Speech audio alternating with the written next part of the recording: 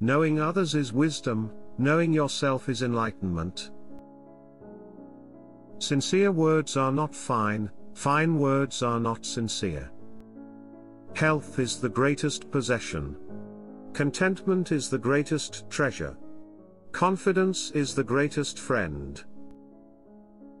An over-sharpened sword cannot last long.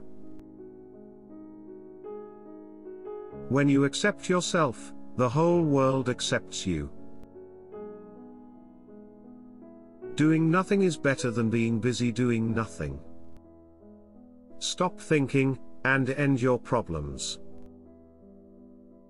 A good traveler has no fixed plans and is not intent on arriving. To hold, you must first open your hand. Let go. If you are anxious, you are living in the future. If you are at peace, you are living in the present. If you try to change it, you will ruin it. Try to hold it, and you will lose it. Manifest plainness, embrace simplicity, reduce selfishness, have few desires. The more laws and order are made prominent, the more thieves and robbers there will be. When there is no desire, all things are at peace.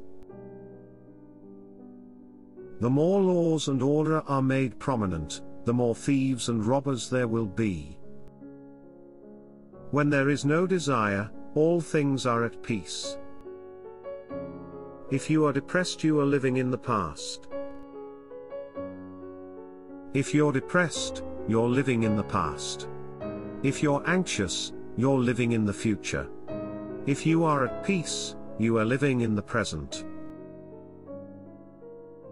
By letting go, it all gets done. The key to growth is the introduction of higher dimensions of consciousness into our awareness. Fill your bowl to the brim and it will spill. Keep sharpening your knife, and it will blunt. With few there is attainment.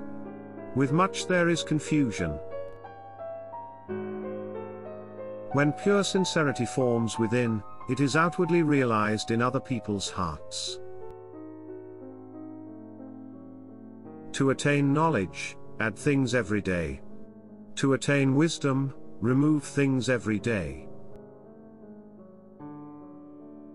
When I let go of what I am, I become what I might be.